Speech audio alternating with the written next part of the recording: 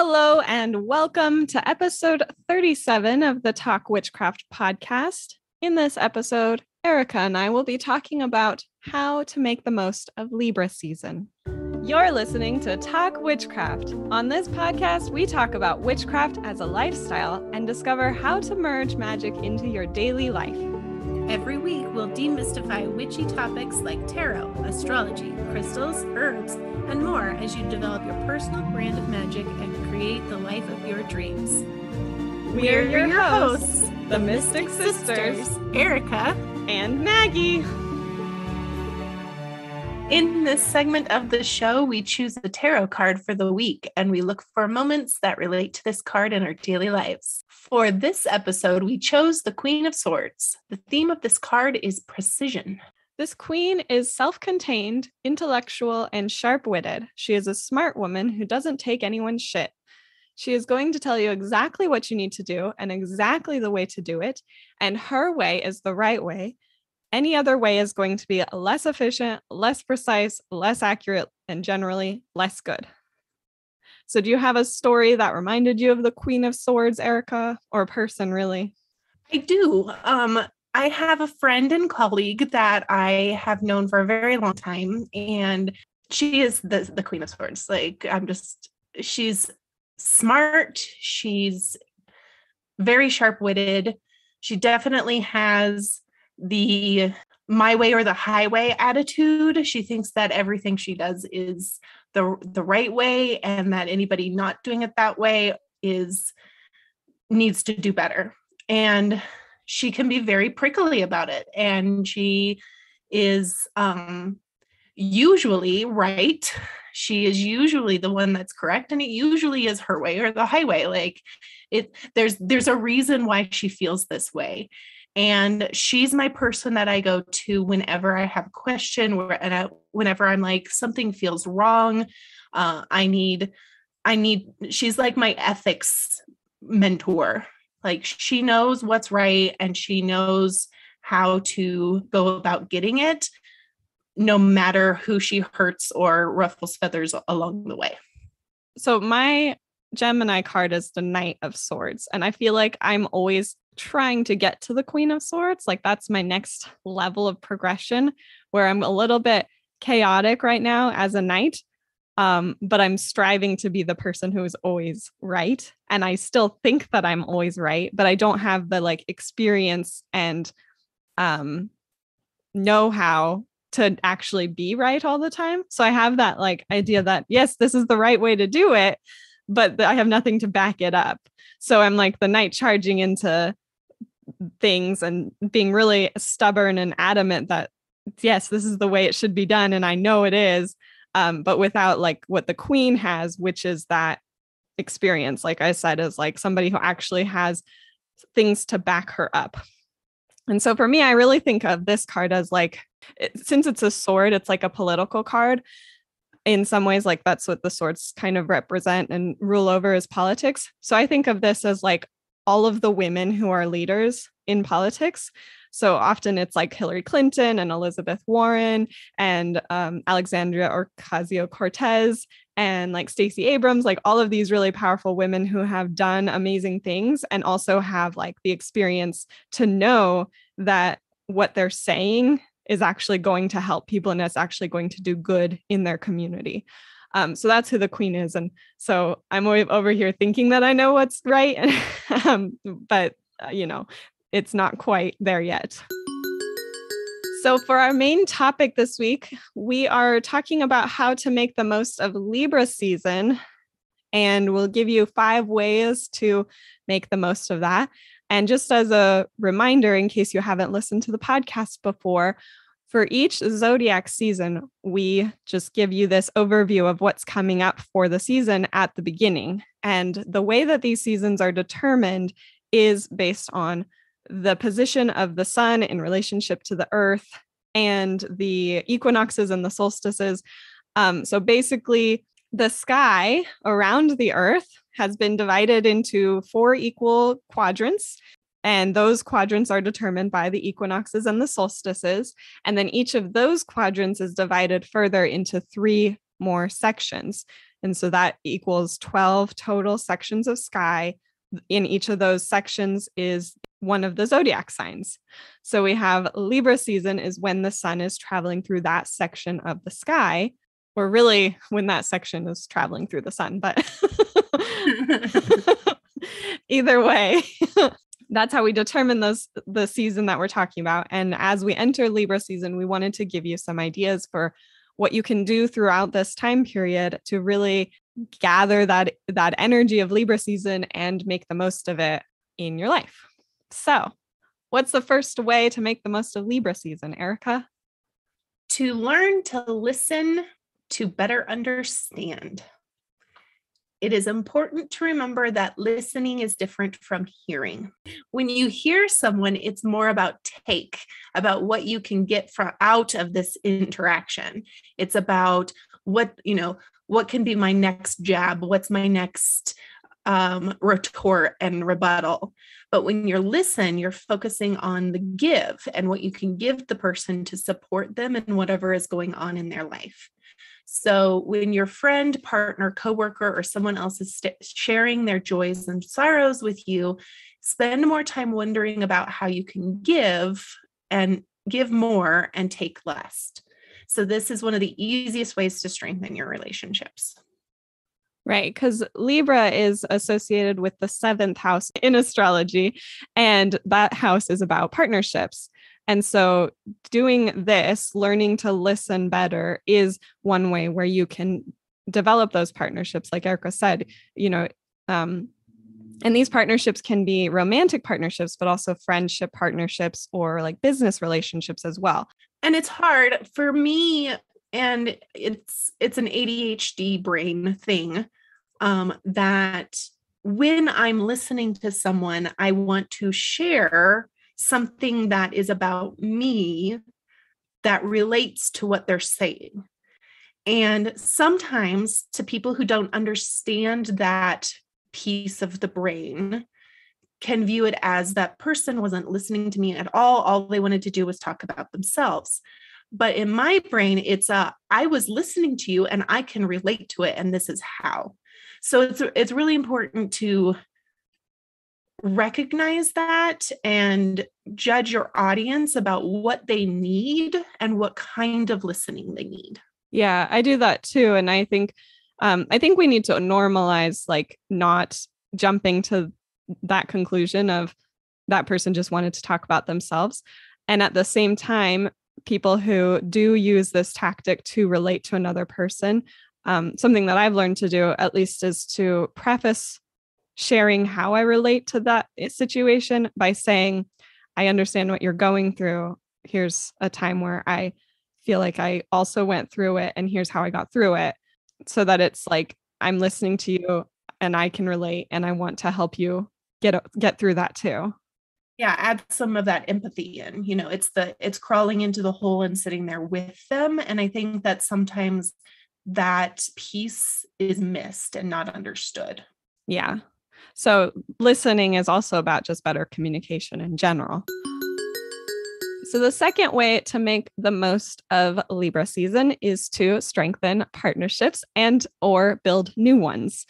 Like what we said, Libra energy is about partnerships. So it's all about those things that I mentioned before: romantic partnerships, platonic partnerships, business partnerships. And so that means that Libra season is a really good time to go over issues you might have with your partner. So in addition to being a better listener and more empathetic, taking a chance to see what issues have come up in the past that maybe you haven't figured out, or you've kind of, stuffed down, and really opening yourself up to working through any suppressed emotions and things like that, and also to forming those new relationships. So if you're not currently in a relationship, opening yourself up to forming a new partnership, maybe deciding to get married, or creating a new business or something like that. Libra is about balancing and creating a rhythm within life.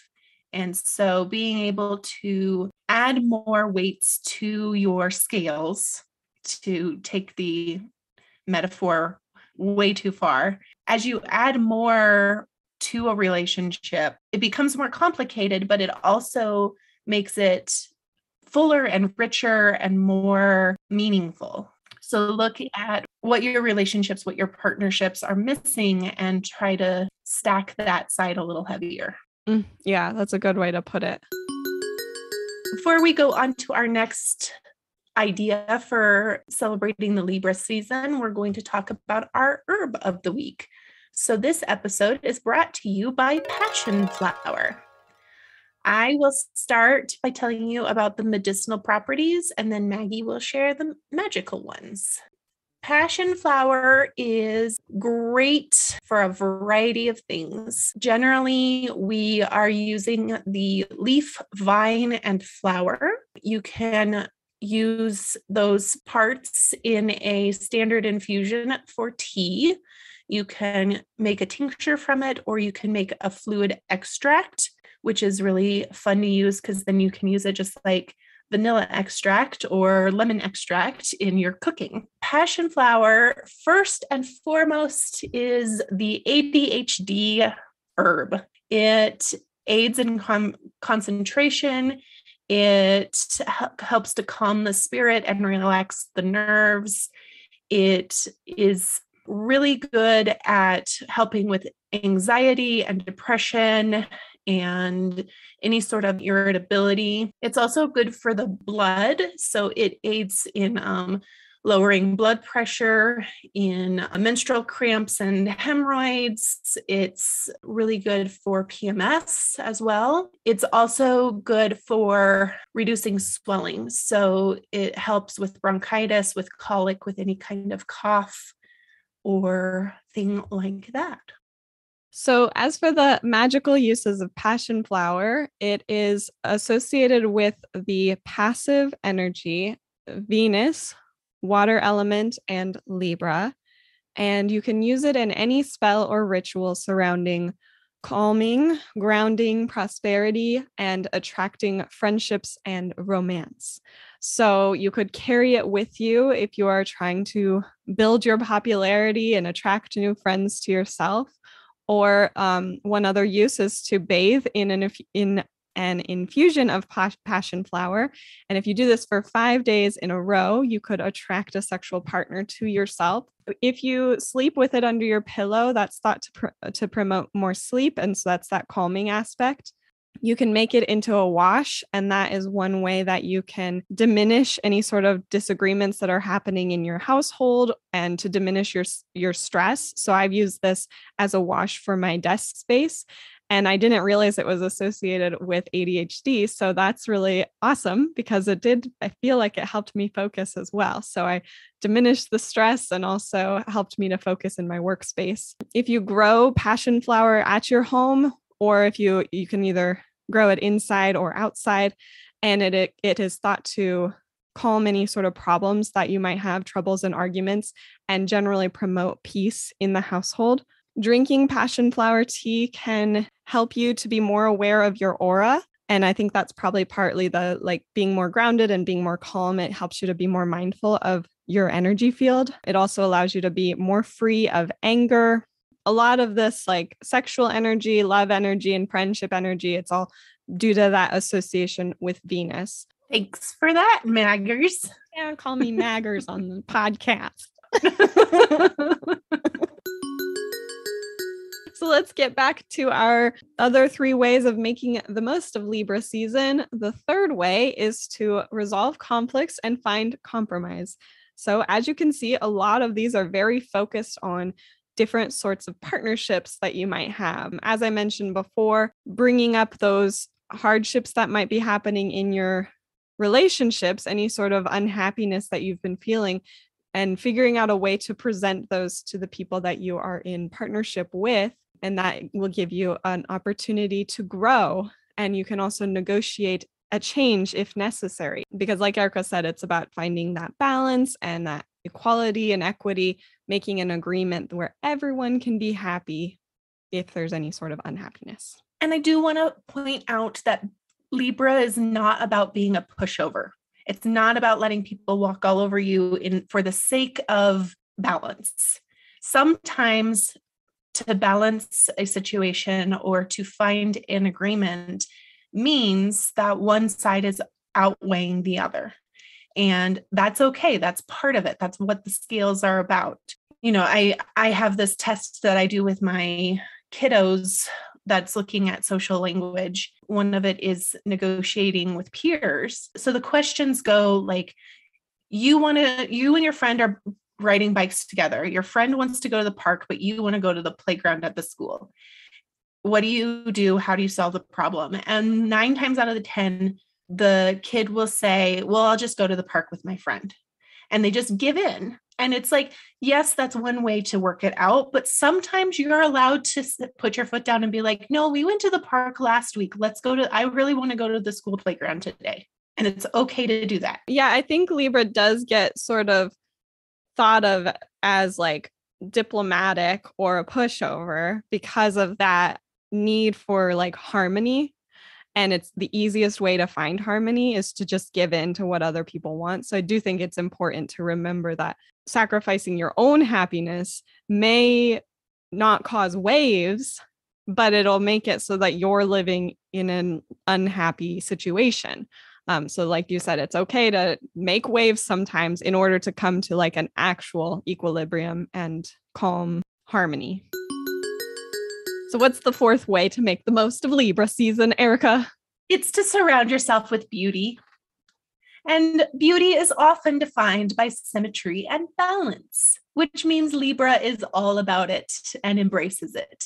So invite in some Venus energy by making your space beautiful and inviting, and surround yourself with things that you love and you find delightful. And how we feel on the inside is often influenced by our external surroundings and vice versa. So you surround yourself with art, music, and creativity, and you'll soon be filled with sunshine. Yeah, when I think of Libra, I always think of our Anna, our grandma, because she's a Libra and she just loved she had so many different things that she'd collected, different art forms and statues and all sorts of things. And she loved to put them on display everywhere. So there was, just everywhere there was art. And she loved to talk about it too, and to share the stories of the artists who created it with anyone who would listen. So I always think about that when she wasn't like having a party or when she wasn't having family over, she was sitting in this room filled with all of these things that she loved. So I think that is a great way to experience Libra season, is to make your space just like completely you and filled with the things that you like to be around. Yeah, she was totally a Libra. Yeah, with all of these things.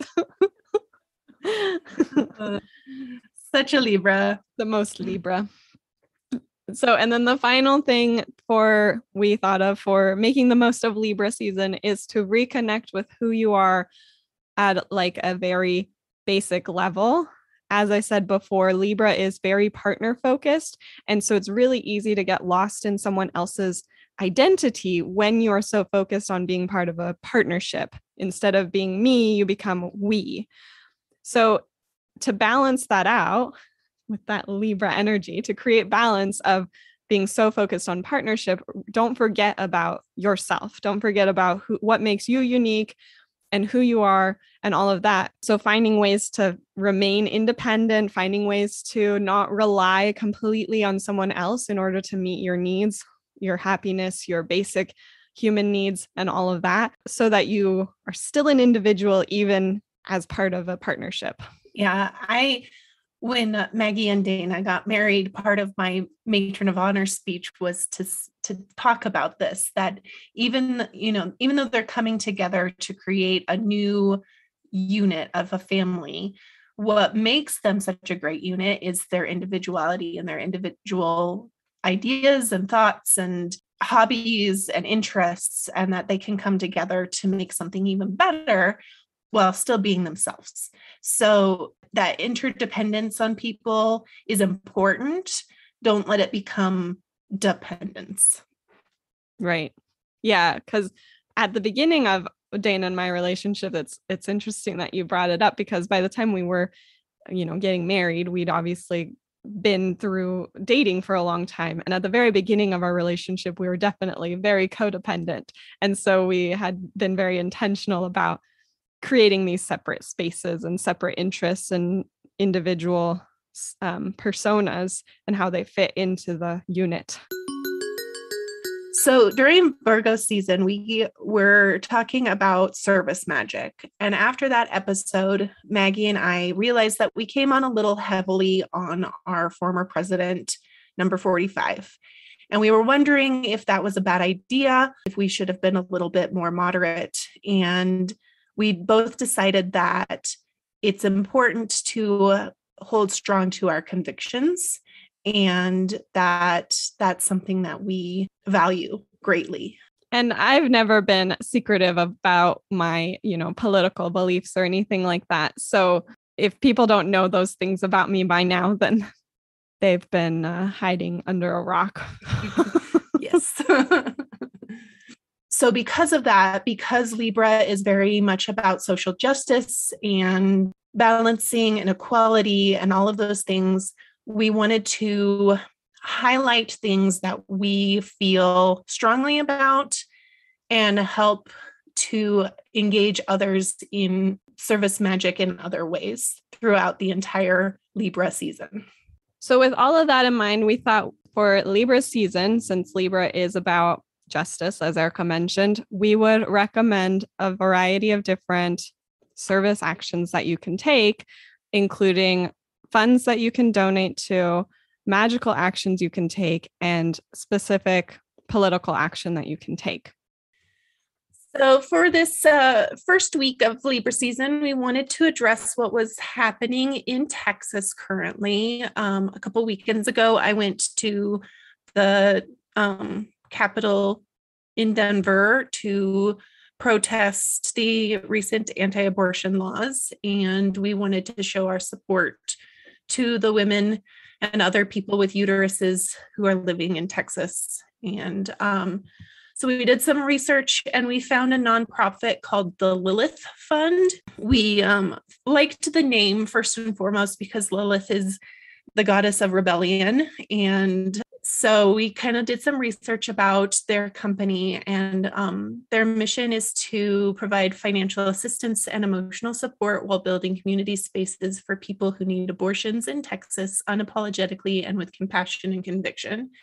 And their values are about compassion, intersectionality, anti-racism, client-centered, inclusivity, and collaboration.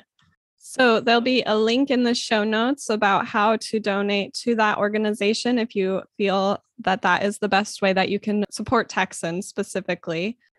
We've also included in the show notes a ritual of sorts for reproductive rights that you can do for yourself or for anybody that you would like to send that to. So make sure you go to mumblesandthings.com/blog/037 for that information. So the other important thing to do is to call your representatives in your own states to make sure that things like this don't spread and don't continue being passed as we move forward with this horrible thing that has happened in Texas. Yeah, because this is beyond how you feel about abortion. This is very much a way to control bodies and a limit of freedoms. And that's a slippery slope. So we want to make sure that this type of legislation doesn't get passed in other states.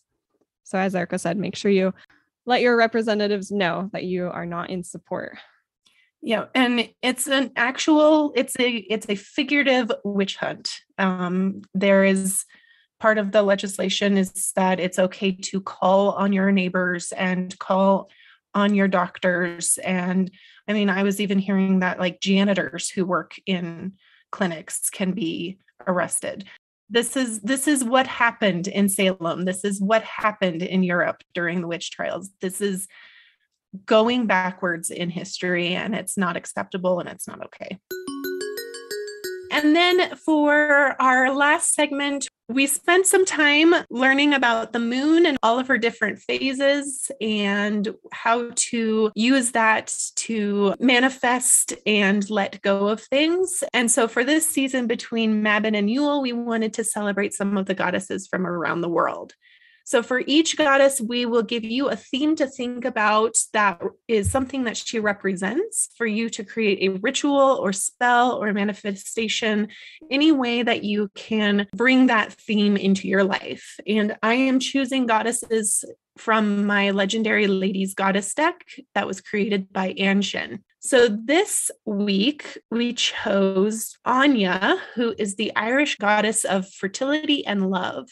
And her theme is inner strength. Anya is guiding you to look within for strength, whether you are embracing a new path, taking a risk, or healing from past pain. Everything you are seeking is inside of you. So, Maggie, how will you invite inner strength into yourself this week?